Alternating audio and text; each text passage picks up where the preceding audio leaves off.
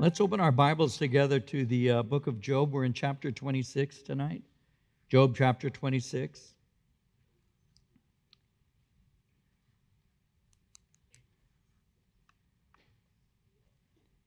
I'm looking forward to celebrating Easter this year. You know, last year we didn't have the opportunity to gather as a church family, but we will this time, and I'm looking forward to that. It's going to be a blessing.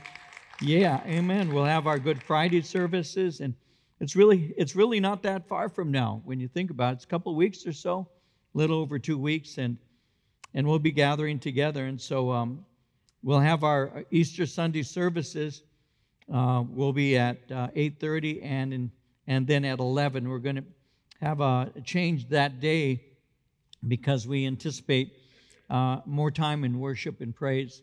And so I was speaking to Jared before we began our service tonight, and he was showing me the list of songs that we'll be celebrating on Easter, and I'm already looking forward to that. It's going to be great. And so just reminding you that our services are coming up pretty soon. We do have a Monday night young adult study, and we do have a Tuesday morning men's study, and I'd invite you to those studies also. Excuse me, and anyway, that'd be a blessing. One other thing, as I have mentioned this to you, I put it on my Facebook page and other pages, but we are looking to go to Israel next year, and we're looking at prices and trying to firm those things up and dates, as well as, you know, those things are related, and there are quite a number of people that have wanted to go, and I believe that Israel will be open for us to be able to begin to travel and see the nation once again in March of 2022. And so just letting you know, the price has been quoted to me for everything at $4,300, but I'm per person. I'm trying to negotiate a lesser amount than that. But if you're wanting to go to Israel, you can bank on that probably being close to what we're going to end up paying. So we'll be having an online interest service, interest signups, and I'm looking forward to going once again. With that said, here we are in Job chapter 26. There's only 14 verses, so it's only going to take 2 hours for me to go through this with you. Actually, I may end early today. I hope to actually plan on doing that, but then again, you know, you never know. And also, I should say hello to those who are online right now. We have quite a number of you watching us online, and I'm blessed that we're able to offer you services online, and that so many of you are watching even right now. What a blessing it is to be able to do this, and I'm thankful for you guys who actually came and you know, for a live service. Bless the Lord. It's good to have you with us today. But here we are, chapter 26. I'll begin reading at verse 1, and I'll read to verse 5, and we'll get into our study. Job chapter 26, beginning at verse 1, reading to verse 5. But Job answered and said, "How have you helped him who is without power? How have you saved the arm that has no strength? How have you counseled one who has no wisdom? And how have you declared sound advice to many? To whom have you uttered words? Whose spirit came from you? The dead tremble, those under the waters and those inhabiting them." I'll read verse 6 too. "Sheol is naked before him, and destruction has no covering." Now, as we begin chapter 26, let me refresh your memory a bit. One of Job's friends, a man by the name of Bildad, you see that in chapter 25, verse 1, Bildad had just responded to what he considers to be Job's continuous complaint. And as a result of that, we have seen that Bildad basically was rebuking him. In essence, Bildad is saying to him that, Job, you're a sinner and you're in need of humility.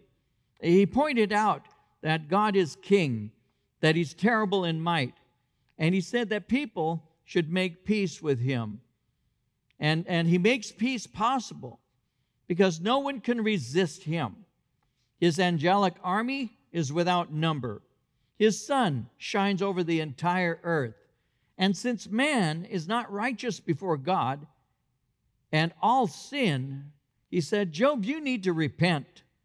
You're simply a sinner. You have no right to question what has happened to you. And much of this may be true, but how has this brought comfort to Job? What has been said that is new? What has he said that is fresh? Something that Job wasn't familiar with. You see, Job has heard this kind of argument already. He's heard many such things before. So what is being said to him and all of this that's being said, especially the last few verses that he had heard where Bildad the Shuhite was speaking, well, that didn't help him. He'd heard these arguments. He's heard much of what has been said. It isn't helpful at all. We saw in the book of Job in chapter 16, verse 2, how he said, I've heard many such things. And then he went on to say, miserable comforters are you all. So Job is now responding once again. And basically he begins with a series of questions. And he says, how have you helped him who is without power? So as he begins, he's making it very clear that he's tired and he's wounded. How has what you have just said to me been of any help to me? As we read the book of Job, he's endured much pain and much sorrow for several months. It isn't something that took place in a week or 3 weeks, a month. It's several months. Remember back in chapter 3, verse 3, he said, I have been allotted months of futility, and wearisome nights have been appointed to me. So we don't know the exact amount of time he's been suffering, but he says, I've had months of it. Now, some of us would go through something, a trial or pain and affliction, and it may last a week or 2 weeks, and we're about to give up. You know, we're saying, God, just kill me. I'm tired of this. But Job has been going through suffering that is not ending for several months, and he pointed that out. I've been allotted months of futility. Wearisome nights have been appointed to me.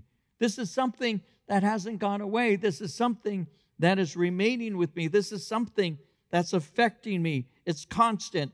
I close my eyes at night. I sleep in pain. I awake and I'm still in pain. I've still lost everything. And what are you saying to me that's going to help me?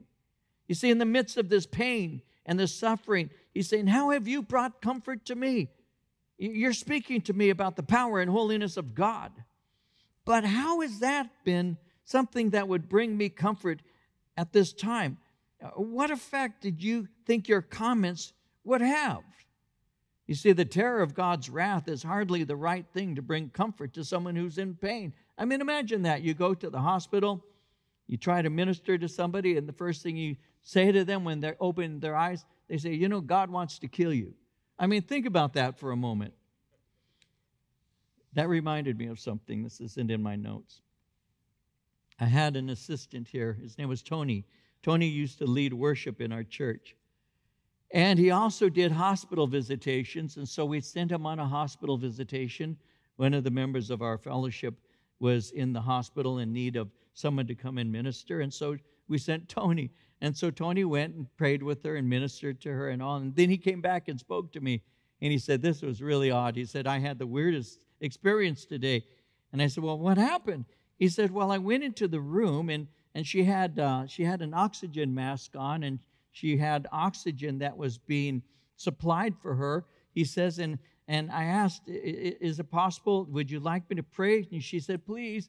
He said, I began to pray for her, and he said, and as I was praying for her, she began to breathe with great difficulty, and she even was clawing at her mask and trying to pull it off. He said, and it left me in shock, and he said, I thought, oh my goodness, I'm going to see her die. I'm going to see her die. She's dying in front of me. He said, I got really agitated, and then I looked down, and I saw I was standing on the oxygen tube. So anyway, his name is Tony, and never ask him to come and pray for you. So how would you feel?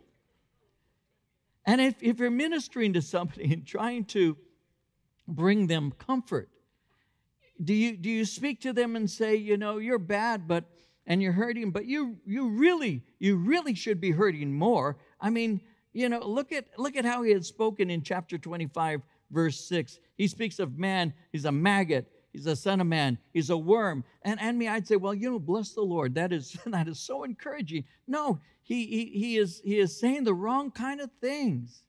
You see, even if God was angry at Job, we need to remember that God is loving, he's merciful, he's gracious.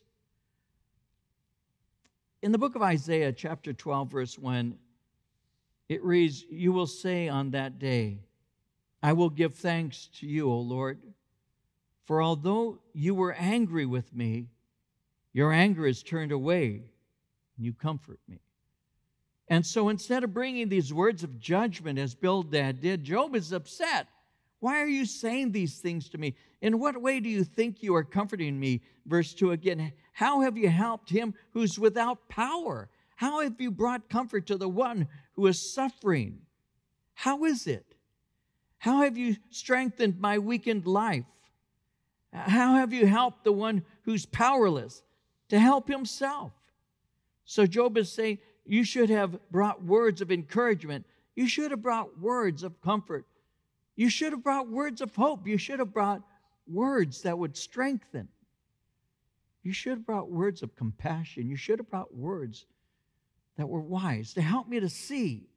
But instead, you're telling me that man is a worm, that we're maggots, and God is mighty, and he has mighty armies. These are things I already know.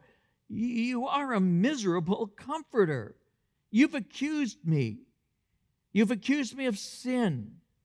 And your words, instead of strengthening me, have actually weakened me. You didn't bring comfort in my suffering. What you've done is you've added to the pain I'm already enduring. Proverbs 16, verses 23 and 24 says, "The heart of the wise teaches his mouth and adds learning to his lips. Pleasant words are like a honeycomb, sweetness to the soul, health to the bones." Why didn't you bring words that were comforting and encouraging? Why is it that you treated me the way that you did? Again, verse 2, how have you helped him who is without power? He's speaking of himself. And then he goes on to say, how have you saved the arm that has no strength? Have you given me strength? Have you given strength to my withered arms? You see, I'm helpless. I can't save myself. But Bildad, you have done nothing to give me aid. He goes on in verse 3 and he says, how have you counseled one who has no wisdom? How have you declared sound advice to many? What counsel have you given me that benefits me, seeing you consider me unwise? Now, Job has already made it clear that he already knows what they've been saying. He said in chapter 12, verse 3, I have understanding as well as you. I'm not inferior to you. Indeed, who does not know such things as these? You're giving me information and counsel that I already know. You're not giving me anything with insight. Well, you're convinced that I have no wisdom. But what wisdom have you offered? He says in verse 3 again, how have you declared sound advice to many? What have you said that is so insightful that every person should hear this? What have you said that would bless other people? So he's saying that Bildad's words are common knowledge. There's no wisdom. There's no depth. There's no insight. And he's actually saying, to be honest with you, you think too highly of yourself. You think too highly of yourself. We're supposed to, as believers, be very aware of the fact that we can consider ourselves more than we actually are. One of the keys, if you're ever going to give any advice or counsel or encouragement to somebody, one of the keys is always to remember that the advice you give to others should be advice you yourself partake in. You never give to somebody something that you don't do yourself. Every Bible study that every genuine Bible teacher teaches first has to filter through his own heart before he pours it out to other people. It has to be something like a mirror that he looks at himself and sees himself, because when you look at yourself in the mirror of the Word, it produces humility. But if you don't look at yourself in the mirror of the Word, then you can take it upon yourself to be an expert in life, and you're going to counsel everybody with all of this great information, but you have no compassion, sympathy, or experience. And that shows after a while. And so he's saying this, you're thinking too highly of yourself. Again, remember in chapter 12 of Job, in verse 2, he had said, no doubt you are the people. Wisdom will die with you. He's already spoken to them and has already said, you guys are very haughty in the way that you're approaching, and you're very arrogant in the way that you're giving counsel. In verse 4, he says, to whom have you uttered words? Whose spirit came from you? So, to whom have you uttered words? Who are you speaking to anyway? Surely you're not speaking to me. And one more thing, let me ask you this. Who prompted you to speak to me in this way? Where do you get off speaking to me in the way that you are? Why are you speaking to me like this? What makes you think that I'm just going to listen to you because you choose to speak to me? What makes you think that what you have to say is worthy of my listening to and applying?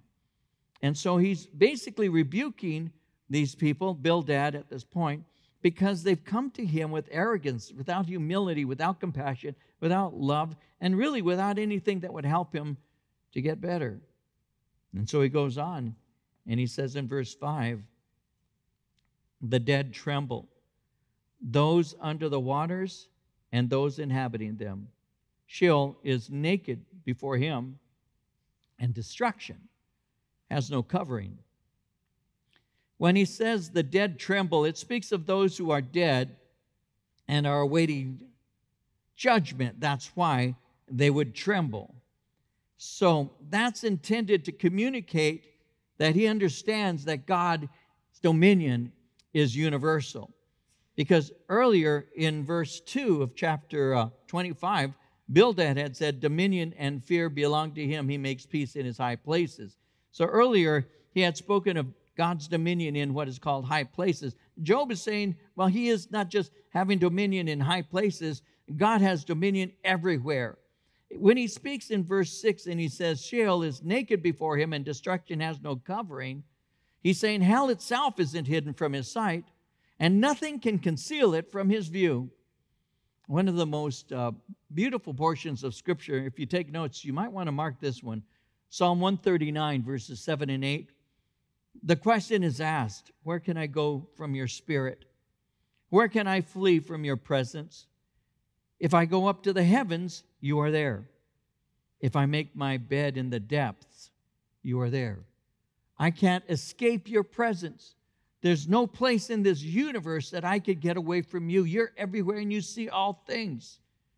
And that should give us comfort. So when he says in verse 6, Sheol is naked before him, destruction has no covering, Sheol is another way of speaking of a waiting place that in the New Testament is called hell, rather Hades, and it's a waiting place of those who have died. And so he's saying hell itself is not hidden from his sight. Nothing can conceal it from his view. In Hebrews 4:13, nothing in all creation is hidden from God's sight. He says everything is uncovered and laid bare before the eyes of him to whom we must give account. There's nothing that I can do that God doesn't see. Now, that shouldn't cause me fear unless I'm doing something wrong. You know, when I was a young believer, I used to think I could kind of hide or shield myself from the view of God. I thought that I could do that.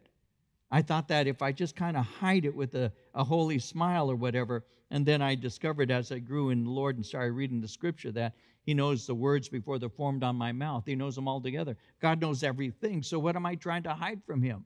And there's nothing you can hide from the Lord. God sees it all. Everything is open. Everything is naked before Him. He sees it all. There's nothing that you can do.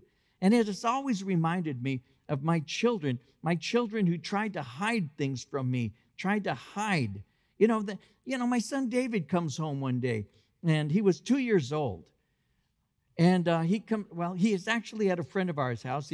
My friend had a little boy his age. And so they were playing, and I carried David into his room. He's 2, and I'm putting him in bed, and he's got these onesies, those with the little feet and everything. He still wears them, but he had these pajamas on, and his right foot was longer than his left. I'm looking at his foot's I thought, what is that? And so I opened up the pajamas and put my hand down there and shook, and it was a little Matchbox car. Some of you remember those, the little cars the kids used to like. He had stolen it from his friend Adam. I couldn't believe it. He was like his mother. It bothered me because Marie stole my heart. Anyway.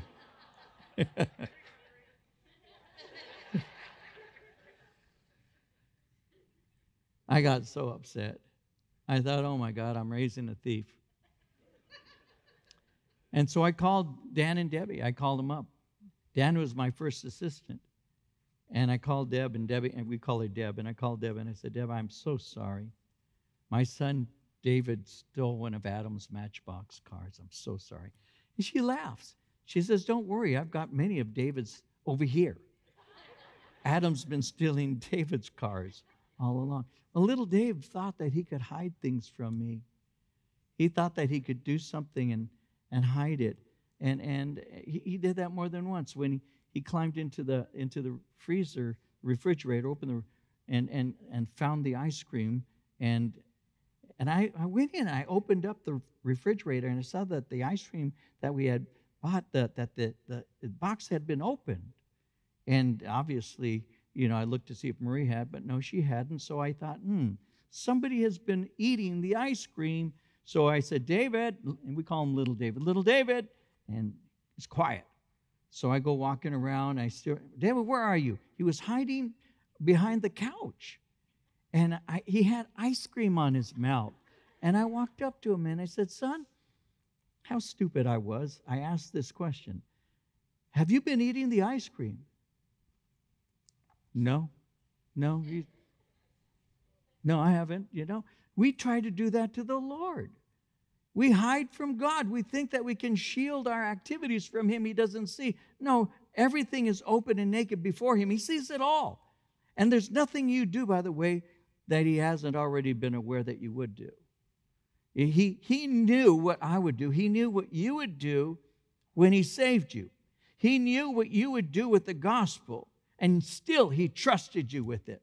He knew that there would be times that we are unfaithful to Him, and He still called us. Why? Because He sees not just what we've done, but what we will be. And God has a way of working us through that to make us in the image of Jesus Christ. And so He works with us in that way. He sees it all, and He saw it all, and yet He loves you. And so He's speaking concerning this, and He says, God sees everything. And He continues, and He says in verse 7, He stretches out the north over empty space. He hangs the earth on nothing.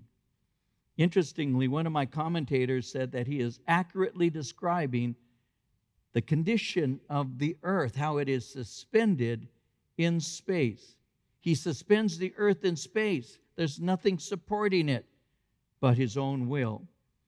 In Colossians chapter 1, verse 17, speaking of Jesus, it says, He is before all things, and in Him all things hold together.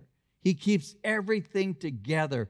Hebrews 1:3 says, the Son, Jesus, is the radiance of God's glory, the exact representation of His being, sustaining all things by His powerful word. I like the phrase, the word of His power. By His powerful word. After He had provided purification for sins, He sat down at the right hand of the Majesty on high in heaven. He keeps everything together. Jesus keeps everything together. And by the way, He keeps you together too. When you think things are falling apart, He's the one who keeps you together. Never forget that. That's why you cast your cares on Him. That's why you pursue Him, because He's the one who keeps you together too. He keeps us all together. But He stretches out the north over empty space. He hangs the earth, he says, on nothing. Everything consists by the word of his power. In verse 8, he binds up the water in his thick clouds, yet the clouds are not broken under it. He creates the clouds, and you look up and you see them, and these are clouds that hold water. They hold water, but they don't burst. They're not like water skins. And he's just making that observation. He's saying it is done in such a way that the great weight of all of that water doesn't descend. He keeps it together, and he allows that water to drop, but it does so in droplets when it rains. And so he's just simply saying the power of God. In verse 9, he covers the face of his throne, spreads his cloud over it. So he uses the image of clouds in the sky to say it is not seen by those, his throne is not seen by those who are below. And so the image is intended to communicate that sinful man cannot approach God in his holiness. And that's something we see as an image throughout Scripture. For example, Psalm 18 verse 11 says, he made darkness his covering, his canopy around him, the dark rain clouds of the sky. In Psalm 97 verse 2, clouds and thick darkness surround him. Righteousness and justice are the foundation of his throne. So God is holy is the point he's making. Man is sinful. And it's not possible to approach God in our own goodness because every element of the unsaved man is tainted and rotten in sin. That's what the Scripture says. So God is holy, man is not. So it's not possible for us in our own righteousness to approach him. And he makes it clear in the book of Exodus, for example, chapter 33, verse 20, speaking of God, it says, he said, you cannot see my face, for man shall not see me and live. Moses had said, I want to see you. I want to see your glory. And God says, no. No man can look upon me and live. God is holy and man is sinful. In 1 Timothy chapter 6, verses 15 through 17, Paul said, he who is the blessed and only sovereign, the King of kings and Lord of lords, who alone has immortality, who dwells in unapproachable light, whom no one has ever seen or can see, to him be honor and eternal dominion. God is the only King of kings. He's the sovereign, but he says he dwells in unapproachable light. So God says, no one can look upon my face and live. I dwell in unapproachable light. God is holy. Man is sinful. How is it possible to approach a holy God seeing that we're sinful? You see, when you read your Bible, Scriptures indicate that we can see him, because in Job 19, 26 and 27, after my skin has been destroyed, yet in my flesh I shall see God, whom I shall see for myself. My eyes shall behold and not another. I will be seeing him, he says. And remember in Matthew 5, verse 8, how Jesus said, blessed are the pure in heart, they shall see God. Now, wait a minute. No one shall look upon my face and live. I dwell in unapproachable light. And yet, blessed are those who are pure in heart. They shall see God. And Job said, my eyes will behold him. Okay, here's your answer. We can't physically see God. He's invisible. He dwells in unapproachable light. So physically we can't see him. Spiritually we can't see him because he's holy and man is sinful. And that's what the Bible says. By nature we are sinful. Psalm 51 verse 5, I was shapen in iniquity. In sin did my mother conceive me. Psalm 130 verse 3, if you, Lord, should mark iniquities, O Lord, who can stand? Ephesians 2 verse 3, Paul says we are by nature children of wrath, even as others. Okay, we've got a holy God. We can't approach him in our sinfulness. All have sinned and fall short of the glory of God. There's none righteous, no, not one. But there's a promise that I will see him. How is that promise fulfilled? The solution is the incarnation and the voluntary sacrifice of Jesus Christ. because God took upon himself human flesh. He lived amongst us. And again in Colossians 1 verse 15, it says, Christ is the visible image of the invisible God. He existed before anything was created and is supreme over all creation. So Jesus, God, took upon himself human flesh, dwelt amongst us, even as John said when we beheld his glory, the glory of the only begotten Son of God. And so Jesus Christ in his incarnation takes upon himself the sin of the world as the Lamb of God and becomes our mediator. That's why in John 14 verse 6, he said, I'm the way, the truth, and the life. No man can come to the Father but by me. So as the Lamb of God, Jesus paid the penalty on our behalf, which makes it possible to be forgiven. And then he makes it possible, because of our forgiveness, that for us to one day see God, because we've been purified, washed by the blood of Christ. In 1 John 3:2, John said, we know that when he appears, we shall be like him, because we shall see him as he is. In 2 Corinthians 5:21, this is even more powerful. It says, God made him who had no sin to be sin for us, that we might be made the righteousness of God in him. So what happens is, no, I cannot see God in my sinful flesh. But when I commit my heart to Christ and my sin is forgiven, God imputes or gives to me his own righteousness, which makes it possible for me to have fellowship with him and to see him. And that knowledge has caused me to become confident to approach him. In Hebrews 4:16, it says, let us then approach the throne of grace with confidence, so that we may receive mercy and find grace to help us in our time of need. So again, that's the result of the grace of God, who makes fellowship possible for us. Someone once said, if sin will be the ruin of men, and surely it will, yet our Lord Jesus Christ knows how to take the ruined sinners and build them up to be temples for his indwelling. Christ will take the very castaways of the devil and use them for himself. He delights to stoop over the dunghill and pick up a broken vessel that has been thrown away and make it into a vessel fit for the master's use. Isn't that beautiful? He can take broken pottery.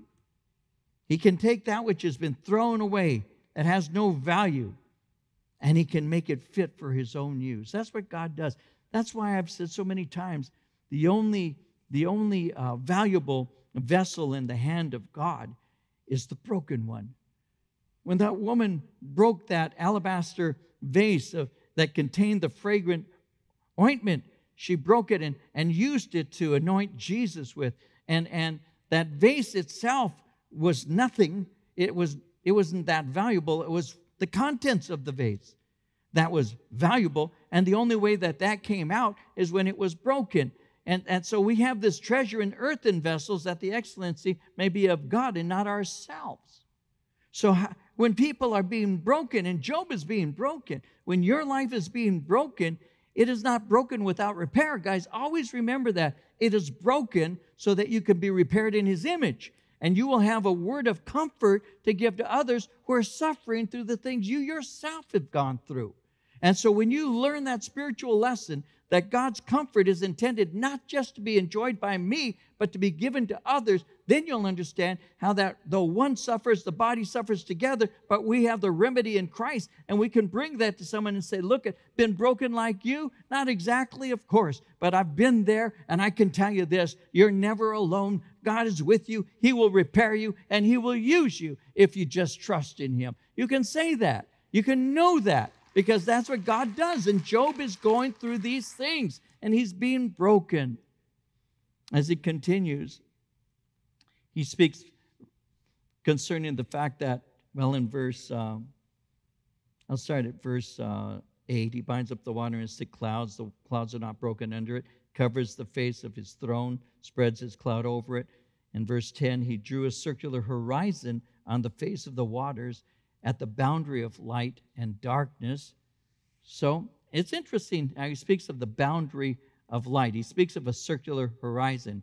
In other words, he formed the horizon, which is interesting. Once again, Job was aware that the earth was round. Sorry, flat earthers.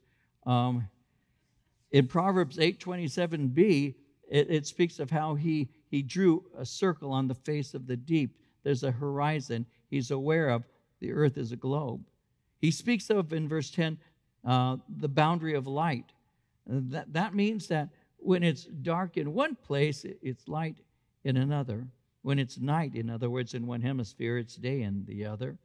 In verse 11, he says, the pillars of heaven tremble and are astonished at his rebuke. Now that is one of those verses that there's a lot of comment on. It may be referring to mountains, the pillars of heaven, mountains that reach to the heavens. But as it speaks in that way, notice it says the pillars of heaven tremble and are astonished at his rebuke. So it would include the various storms and all that can take place on mountain tops, the lightning and the thunder. He's saying that is all under his rule. Now it's interesting that they are astonished. It says at his rebuke. Again, that could be a picture of the mountains under the rule of God. In verse 12, he says, he stirs up the sea with his power, and by his understanding breaks up the storm.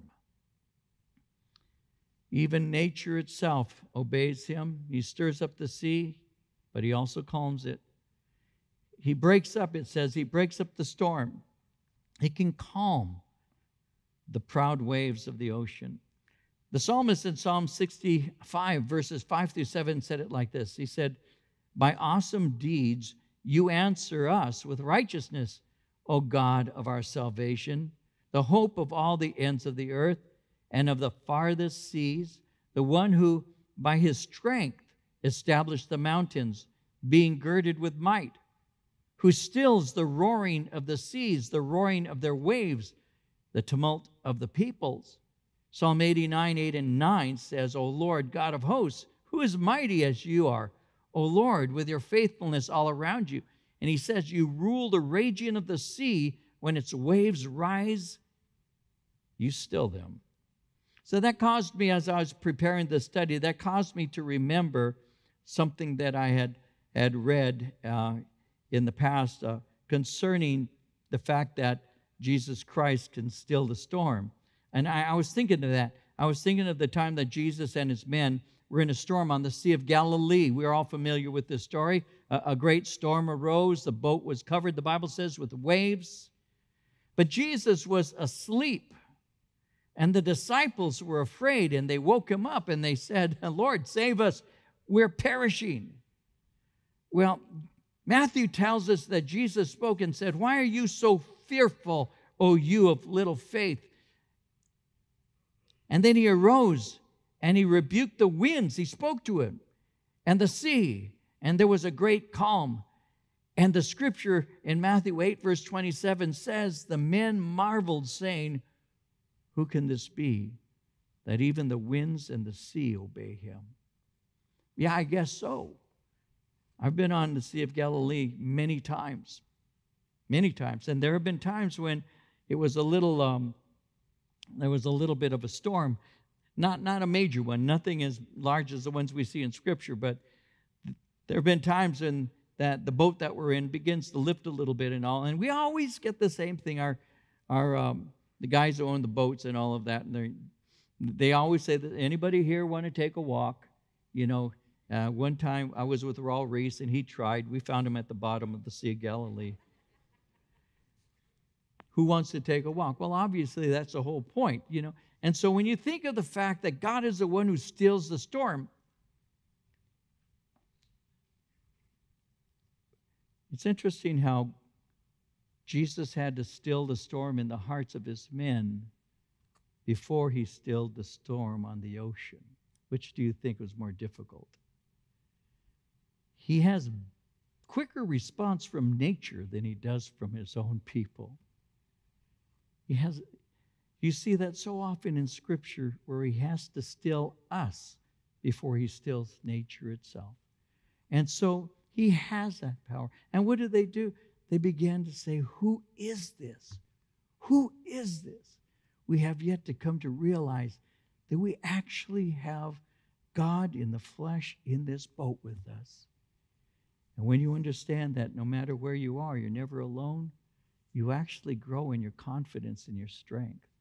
If you can wake up in the morning, even as you put your head on your pillow at night, and you can remind yourself, I am not alone.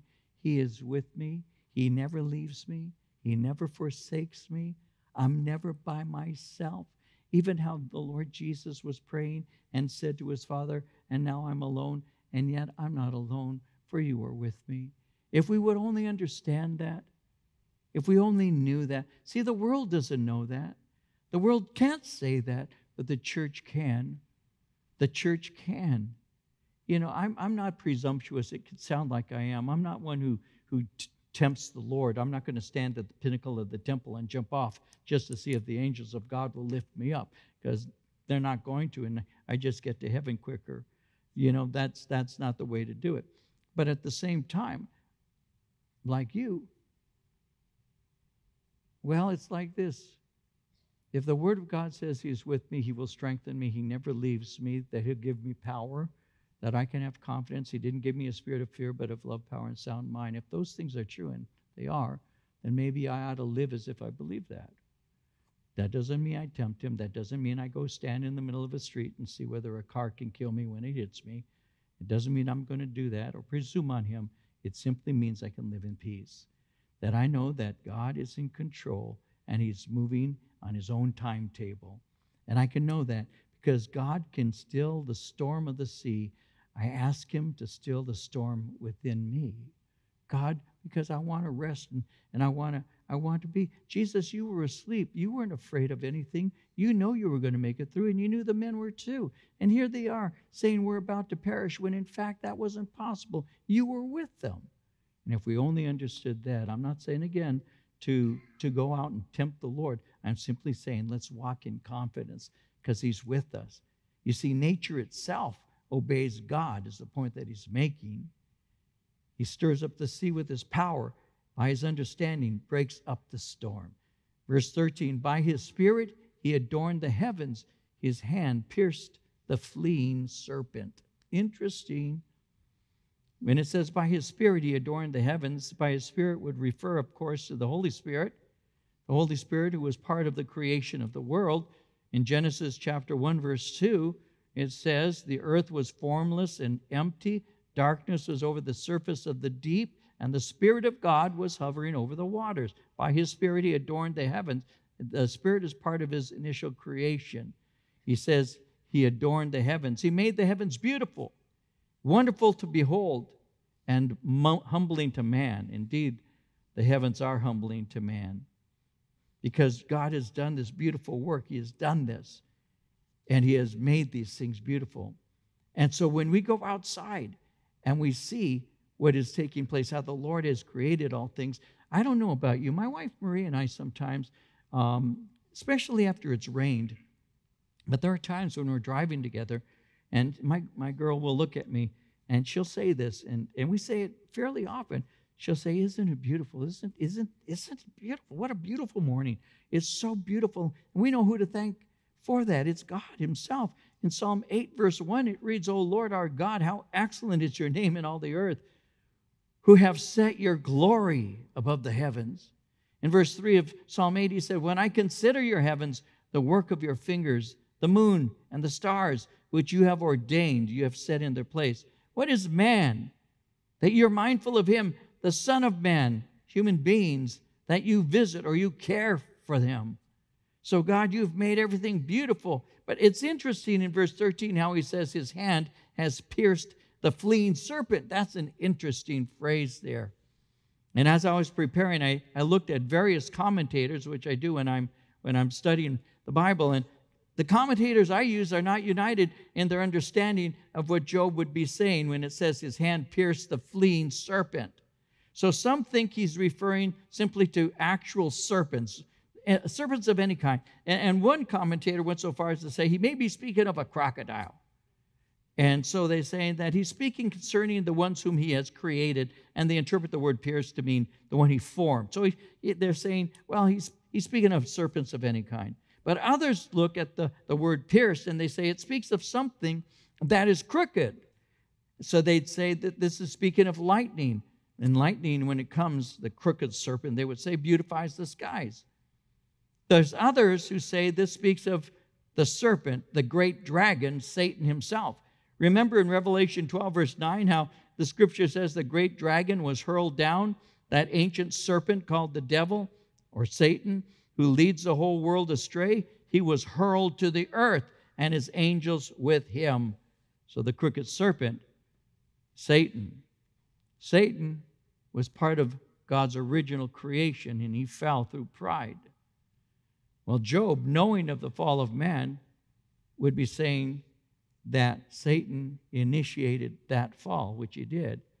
And as a response, God will bring judgment on the great dragon for his rebellion. That would indicate that Job was aware Satan would be judged. And we know that Satan will ultimately be thrown into the lake of burning sulfur with the Antichrist and false prophet. So in Job's presentation of God's power over creation, this reveals its totality. The punishing of the serpent is evidence over God's power over the author of evil. Now, we'll close with a couple of thoughts. Remember, Bildad had said dominion and fear belonged to him in verse 2 of chapter 25. Well, here Job makes it clear that that is something he knows absolutely to be true. And so he closes in verse 14 by saying, indeed, these are the mere edges of his ways, and how small a whisper we hear of him, but the thunder of his power, who can understand? I have spoken of his grandeur, but now I speak that he is an incredibly awesome God. We can't understand the depth of his glory. We can't understand the magnitude of his majesty. All we can do is hear the whisper, but we can't endure the full thunder of glory. So Bildad, he is the absolute king over the entire universe. He is terrible in might, and all men should seek peace with him. He's saying God is perfect, and we're not. Yes, Bildad, we're only worms and maggots. And in the end, we need help. And we know in the New Testament that that help came to us through Jesus Christ. You see, Bildad is not aware of the love of God. He's aware of his awesome power, but he doesn't know his saving mercy yet. You see, it's God's loving grace that produces changed lives, not some rigid form of legalism, a list of don't do these things. It's the grace of God that actually brings life, because the letter of the law is what kills. And God's grace and God's mercy have been revealed in the face of Jesus Christ.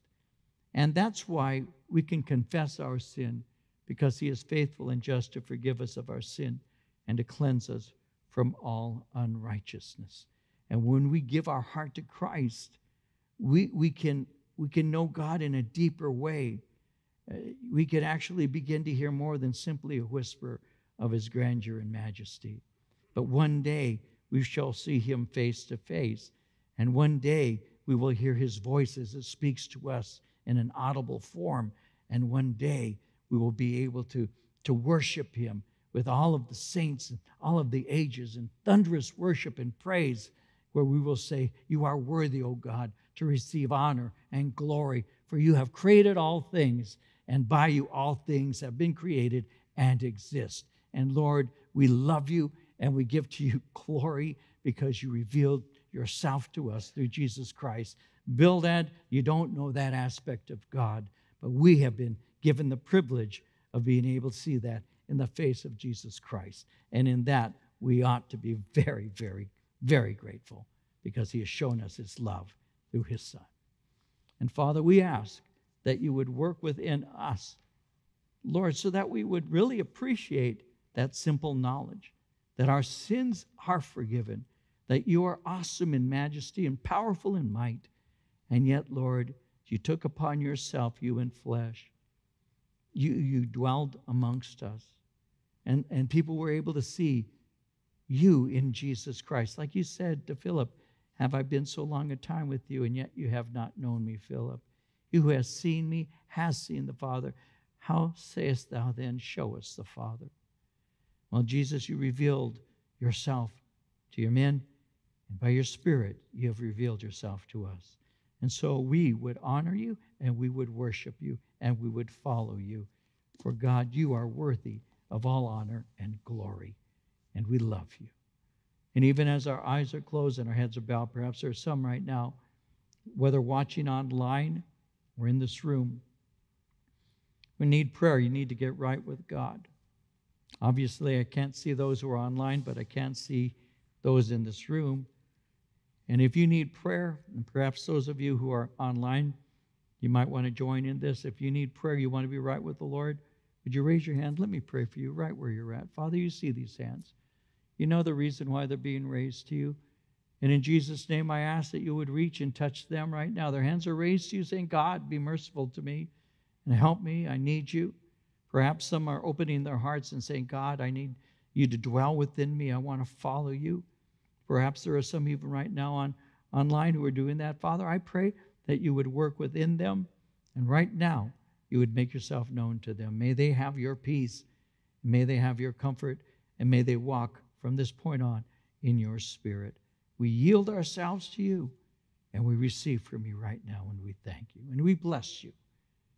Thank you, Lord. You can put your hands down.